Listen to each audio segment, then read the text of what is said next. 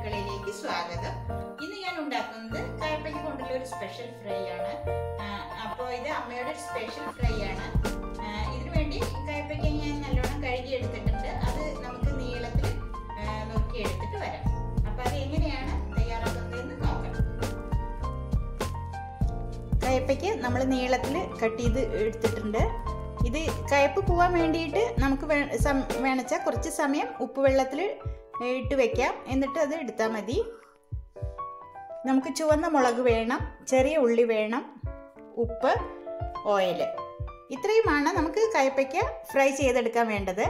അപ്പോൾ നമുക്ക് ആദ്യം ഈ കയ്പയ്ക്ക മഞ്ഞൾപ്പൊടി ഉപ്പ് ചേർത്തിട്ട് കുക്കറിൽ വേണമെന്നില്ല, അല്ലെങ്കിൽ സാധാരണ നമ്മളൊരു പാത്രത്തിലായാലും മതി, പാകത്തിന് വെള്ളം ഒഴിച്ചിട്ട് ഒന്ന് അധികം വേവാണ്ട് വേവിച്ചെടുക്കണം.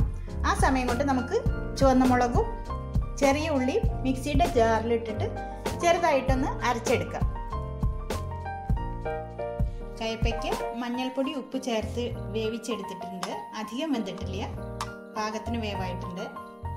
ചുവന്ന മുളകും ചെറിയ ഉള്ളിയും കൂടി അരച്ചെടുത്തിട്ടുണ്ട്. ചുവന്ന മുളകിന് പകരം നമുക്ക് മുളക് പൊടി ഉപയോഗിക്കാം. മുളക് പൊടിയും ചെറിയ ഉള്ളിയും കൂടി അരച്ചാൽ മതി.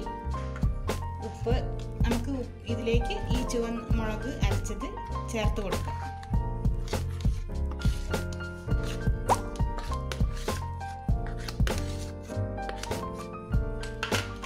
നമ്മൾ കയ്പയ്ക്കയിൽ ഉപ്പ് ചേർത്ത് വേവിച്ചിരുന്നു, എന്നാലും കുറച്ച് ഉപ്പ് ചേർത്ത് കൊടുക്കണം. മുളകിലും ഉള്ളിയിലും ഞാൻ ഉപ്പ് ചേർത്തിരുന്നുണ്ട്, അതുകൊണ്ട് കുറച്ച് ഉപ്പ് നമുക്ക് ചേർത്ത് കൊടുക്കാം.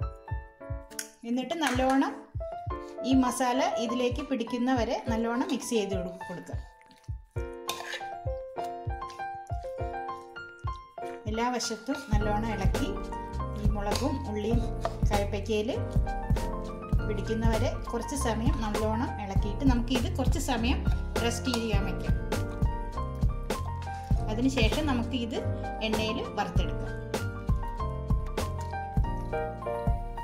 കയ്പയ്ക്കയിൽ മുളകും ഉള്ളിയും അരച്ചത് നന്നായി പിടിച്ചിട്ടുണ്ട്. നമുക്കത് ഇനി കുറേശ്ശെയായിട്ട് ഫ്രൈ ചെയ്തെടുക്കാം. അതിനായി നമുക്ക് എണ്ണ ഒഴിച്ചു കൊടുക്കാം. സ്റ്റൗ കത്തിച്ചിട്ടുണ്ട്.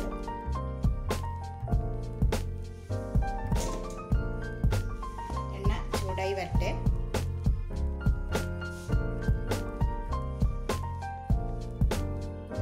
എണ്ണ നല്ലോണം ചൂടായി വന്നിട്ടുണ്ട്. നമുക്ക് ഈ കയ്പയ്ക്ക 2 പ്രാവശ്യമായിട്ട് ഫ്രൈ ചെയ്തെടുക്കാം.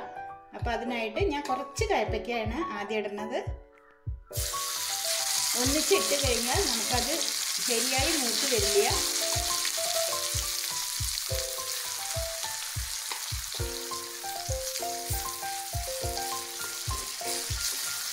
ഗ്യാസ് ഒന്ന് കുറച്ച് വയ്ക്കാം.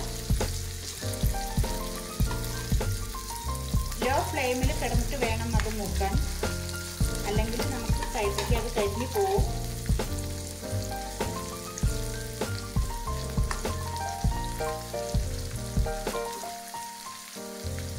കുറച്ച് സമയം നമുക്ക് വെയിറ്റ് ചെയ്യാം. ഒരു സൈഡ് മൂത്ത് വരട്ടെ.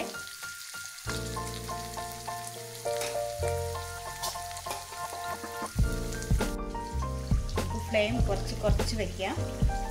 അത് കുറച്ച് സമയം അത് മൂത്ത് വരട്ടെ. എന്നിട്ട് നമുക്ക് അത് തിരിച്ചിട്ട് കൊടുക്കാം.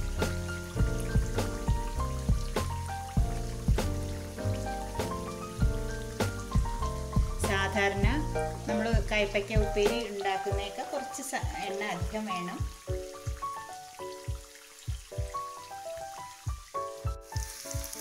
നമ്മുടെ കയ്പയ്ക്ക നല്ലോണം ഒരു സൈഡ് മൂത്ത് വന്നിട്ടുണ്ട്. നമുക്കത് ഒന്ന് തിരിച്ചിട്ട് കൊടുക്കാം. ഒന്ന് ഇളക്കിയാൽ മതി.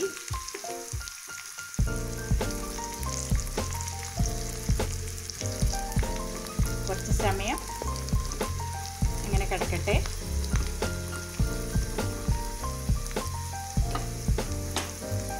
ഗ്യാസ് കുറച്ച് വയ്ക്കാം.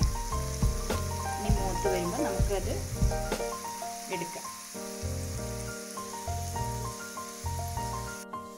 നമ്മുടെ കയ്പയ്ക്ക ഫ്രൈ ആയി വന്നിട്ടുണ്ട്. നമുക്കത് എടുക്കാം.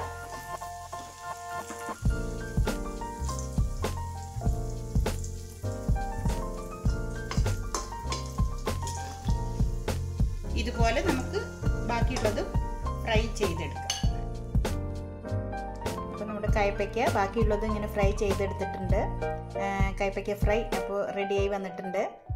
ഇത് കുട്ടികൾക്കൊക്കെ നല്ല ഇഷ്ടമാവും. അധികം കയ്പൊന്നും തോന്നില്ല ഇങ്ങനെ ഉണ്ടാക്കിയ ഫ്രൈ ചെയ്തെടുത്ത. അപ്പോൾ ഇത് നിങ്ങൾ ഉണ്ടാക്കി നോക്കുക. ഈ വീഡിയോ ഇഷ്ടമായെങ്കിൽ ലൈക്ക് ചെയ്യുക, സബ്സ്ക്രൈബ് ചെയ്യുക. വീണ്ടും നല്ലൊരു വിഭവമായി വരാം. Thank you.